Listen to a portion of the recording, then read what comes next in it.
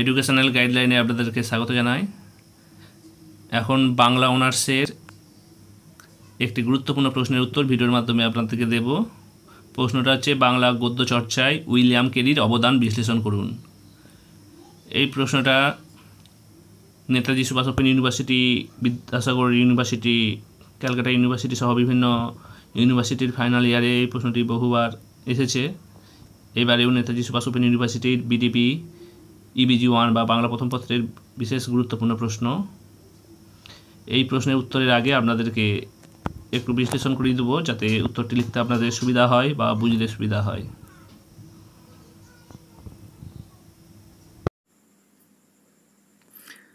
বাংলা গদ্যের প্রসারের ক্ষেত্রে উইলিয়াম কেরির অবদান বিশেষভাবে স্মরণযোগ্য, কারণ একজন বিদেশি হয়ে উইলিয়াম কেরি যেভাবে বাংলা গদ্যের প্রসারে অগ্রণী ভূমিকা গ্রহণ করেছেন, তার ভূমিকাকে আমরা সাধুবাদ না জানিয়ে পারি না। ভারতবর্ষ স্বাধীনতা লাভ করার কয়েকশো বছর আগে পর্যন্ত বিভিন্ন ব্রিটিশ শক্তি ও ইউরোপীয় শক্তির ভারতবর্ষে সাম্রাজ্য গড়ে তোলে। তা এই সাম্রাজ্য গড়ে তোলার মূল উদ্দেশ্য ছিল ব্যবসা বাণিজ্যের প্রসার ঘটানো।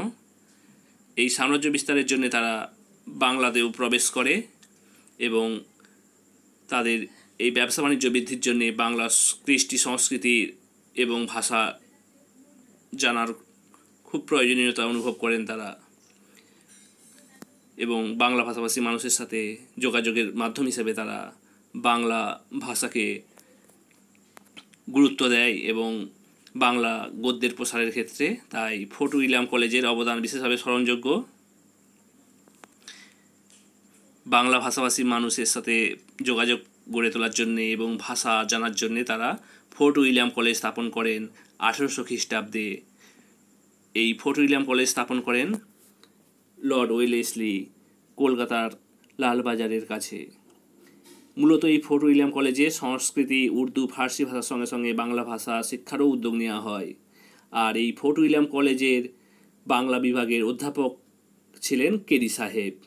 তিনি নিজে যেমন বাংলা গদ্য বই লিখলেন, সেই রকম বাঙালি পণ্ডিত মুন্সিদের দিয়েও বাংলা গদ্য বই লেখালেন।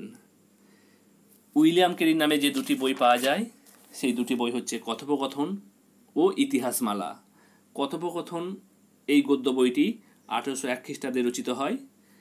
এই কথোপকথন বইয়ের ভাষা সকলকে তাক লাগিয়ে দেয়, কারণ সাধারণ লোকের মুখের ভাষা, এমনকি মেয়েলি কোন্দলের ভাষা একজন বিদেশি হয়ে উইলিয়াম কেরি কী করে রপ্ত করলেন, সেই জন্যই সবাই বিস্ময়ে অভিভূত হয়ে যায়। কিন্তু এই কথোপকথন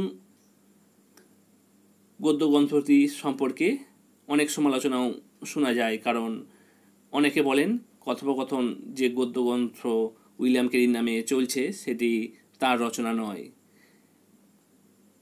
এই কথোপকথন গদ্যগ্রন্থটি রচনা করার জন্যে মৃত্যুঞ্জয় বিদ্যালঙ্কা তাকে সর্বতোভাবে সাহায্য করেছেন। যাই হোক, মৃত্যুঞ্জয় বিদ্যালঙ্কা সাহায্য করুক বা লেখার ব্যাপারে সহায়তা করুক, তবুও কথোপকথন যে উইলিয়াম কেরির নামে যে বইটি বা গদ্যগ্রন্থটি আমরা জানি, এই কথোপকথনের ভূমিকা গদ্য ভাষা প্রসারের ক্ষেত্রে কম গুরুত্বপূর্ণ নয়। সেই সঙ্গে উইলিয়াম কেরির দ্বিতীয় গদ্যগ্রন্থ ইতিহাসমালা, এটির রচনাকাল 1812 খ্রিস্টাব্দে। এই ইতিহাসমালার ভাষা বেশ পরিচ্ছন্ন। এই ইতিহাসমালা গদ্যগ্রন্থটির মধ্যে চণ্ডীমঙ্গলের লহনা খুল্লনার গল্পও আছে, এবং এই ইতিহাসমালার বর্ণনা বা ভাষা খুব সরস। যাই হোক, কেরি নিজেই লিখুন বা অন্য কাউকে দিয়ে এই গদ্যগ্রন্থ দুটি লিখিয়ে থাকুন, তার নামে প্রচলিত যে গদ্যগ্রন্থটি বাংলা গদ্যের প্রসারের ক্ষেত্রে যে যথেষ্ট সাহায্য করেছিল তা অস্বীকার করার কোনো উপায় নেই।